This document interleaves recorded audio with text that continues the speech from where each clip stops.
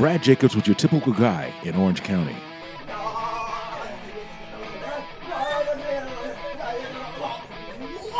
What's up, Dick? What? What's up, dork? What are you talking about? What's going on?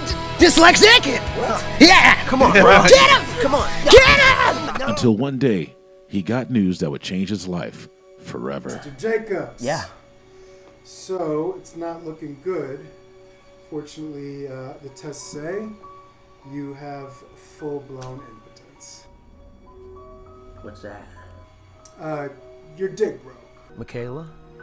Brad. My dick doesn't work anymore, but my heart's starting to. Brad. Feel it? It's so big. Feel it. Brad, it's like throbbing. It's a big heart. You like it? Yeah. Yeah. Yeah. I can't get a heart on, but I can get my heart on. Oh, you're so witty.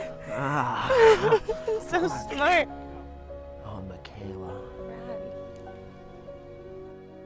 Brad. His friends abandoned him.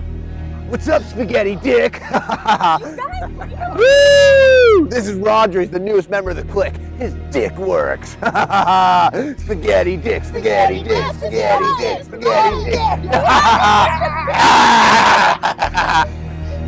Siskel and Ebert gives it 2 thumbs up, featuring David Barker as Brad, Sarah Beth Andrews as Michaela, Dustin Mercedes as Clydesdale, and introducing Joshua Mayberry as Roger, and Barry Gopher as Dalton. Will he be able to find meaning without being the most dominant one in the room? Impotence, rated PG-13, in theaters everywhere in 1997.